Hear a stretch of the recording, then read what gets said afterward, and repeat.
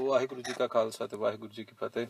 An update on the current situation in India and Pakistan and the current political situation which has developed and where it's leading up to, what are the main causes and why this flashpoint between India and Pakistan has become one of the most dangerous points in global geopolitics at the moment. To understand the entire situation, the prime suspect in this situation comes right back to Narendra Modi. To understand the entire situation, how this conflict and where it's going to, and the entire situation around the conflict, we must understand the current leadership of India and its philosophy in general, because we have to understand the political ping pong between India and Pakistan has been going on for around 60 years. It's always been there. So, but the escalation we are seeing at the moment, and to the degree of escalation we are seeing, and this at the speed which we are seeing them at, and the rhetoric and the ideas and the utter fascism which is being spewed on everywhere by the media, especially on the Indian side. It just all got to do with the philosophy of the current Indian regime. As far as India is concerned, India has always followed, regardless of a political party, the fundamental political policy has been of Hindutva, regardless of a political party, from day one.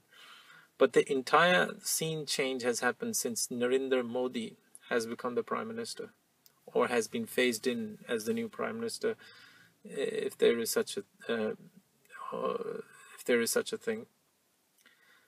To understand what this ideology is, you must understand the background of Narendra Modi. Narendra Modi is a lifelong member of the Rashtriya Swayam Sevak Sangh, and his political party, BJP, is merely a political arm of the Sangh Parivar, or the Rashtriya Swayam Sevak Sangh.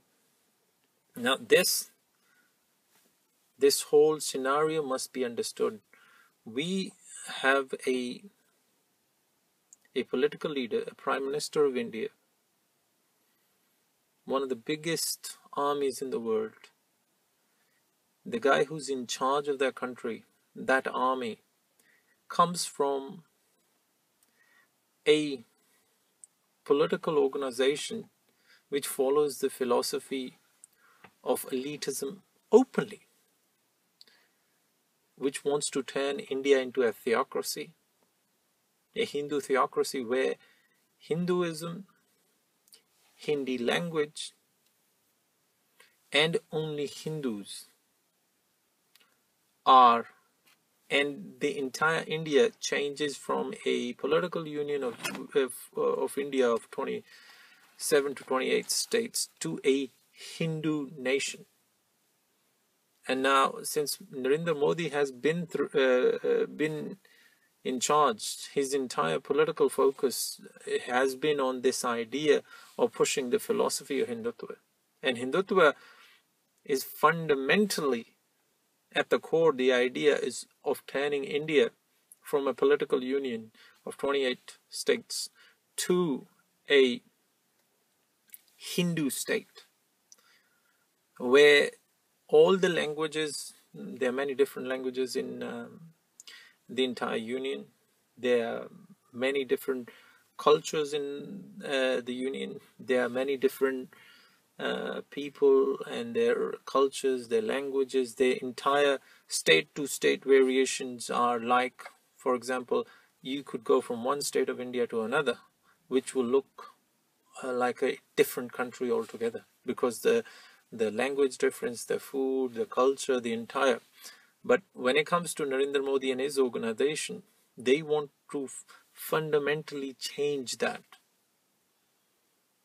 They want to fundamentally change it to a degree that every single state in India follows their three H's: Hindi, Hindu, and Hindustan. So Hindi would be implemented as the official language.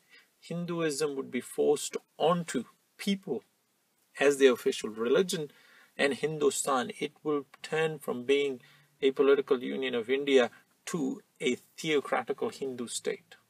This is a fundamental political policy which the current leadership, the current regime of India has been following. So then we come to this idea which has caused a major uproar within the politics, and that was the attack on the Indian military base by Kashmiri freedom fighters. Now, Kashmiri agitation has been going on for 60 years, and it's been going through its phases of up and down, and there has been many attacks as such as this, because the amount of atrocities the Kashmir and the people of Kashmir are suffering, regardless of who they are, either it be Sikhs in Kashmir, Muslims or Christians or whoever. The Indian regime, as I have said before, have a political policy of enforcing the three H's, Hindu, Hindi and Hindustan, on them. They want a demographic change in Kashmir. And what we're seeing, the current agitation, which has been nearly going on for 3 months, a curfew has been imposed in Kashmir for last 3 months. This is the ground reality. And the government, the regime of India has been impunitively killing Kashmiris regardless, in their dozens, hundreds, shooting on unarmed protesters, raping women, raping children, raping men. They have been raping, murdering, looting Kashmir openly in front of the global media, and nobody has fledged eyelid. This is the reality, and we see out of that aggression that the people who are struggling have picked up arms and are struggling against the people who are oppressing them, and that resulted in 17 Indian soldiers being killed by Kashmiri freedom fighters. Now, this agitation, India's response to this legitimate agitation, which is calling for democratic freedom and right for self-determination, has been faced by an idealistic planned attack of changing the demographics of Kashmir and turning Kashmir to a Hindu state. That must be understood. And now what we are seeing, because this regime, the Narendra Modi regime, the RSS or BJP, whichever one you will like, regime have an agenda of turning India, the union, into a theocracy. They are using this attack as a staging post for the turning of the union into a theocratical state. They have, for example, India's border with Pakistan stretches from all the way from Kashmir to all the way to Gujarat. Now, what have we seen? After Kashmir, Punjab has become the center of the conflict between these in the current situation. Hundreds of villages in Punjab, in India, have been evacuated. The military have evacuated these homes of Sikhs in Punjab. Their their houses have been looted by the Indian army. They have been forcefully removed. And what you have to understand, this idea of singling out Punjab for this conflict is deliberate, because again, Punjab is another state within India, which is one of the most vocal opponents of this fascist ideology of Hindutva. And the Indian regime has been using the Kashmir conflict to not only attack Kashmir, but they are trying to hit two birds with one stone, using the Kashmir agitation as a tool to attack Punjab. They have already emptied out hundreds of villages near the border between India and Pakistan. And the Sikhs from those villages have been forced out of their homes. What they want to create is they want to create that conflict, and they want to turn Punjab into the land of war, because this is the main opposition. Because you have to see, even when Narendra Modi got elected as a prime minister, Punjab was the only state in India which opposed fascism. These are the things which must be understood as to the nature of what the political ideology of these people are. And what we are seeing is now the regime itself is putting through their political ideology of implementing their theocracy through this current conflict. Now Punjab, Kashmir's conflict has been used to attack Punjab. Punjab has become the focal point, and they want to turn Punjab into the land of war, where they want to hold the current conflict. And we see the degree of fascism which has grown in India. Now, as we have predicted before in many of our prior lectures and the talks we have given regarding Narendra Modi and his old fascist Ku Klux Klan, is that when the entire fascist network of Narendra Modi, that would be the Sangh Parivar. The Sangh Parivar is a grouping of all the Hindu fundamentalist fascist organization. When it reaches a critical mass, by that I mean it will have become so huge in its membership that they will remove the state itself. That is a fundamental plan of the founder of the Sangh Parivar, or the RSS, Gowalkar. His ideology has always been to get into power with hook or crook, and then to grow your membership to a degree that it will automatically replace the current status quo and the state, and turn India into a theocracy state by state. Now what we have seen is we've seen mass recruitments for Bajrang Dal, Shiv Sena, RSS, Durgavani, all the Hindu extremist, terrorist, fascist enemies of the human race organizations. And we have seen recruitment of these to a degree that Hindu fanaticism has gone wild throughout the Union. Hindu fanaticism and the Hindu fascists have been lynching each and every single minority as they wish throughout the Union. And this current conflict has given them an opportunity to implement some of their ideology, but it has also brought a problem to the Narendra Modi regime as well. The idea is the growth of these fascist groups is going through such a speed that to a degree even Narendra Modi and his regime are not in complete overall hands-on. They are in control of theocracy and hands-on control at the top, but fascism is grown to a degree that India was forced to do this media drama of surgical strikes against Pakistan.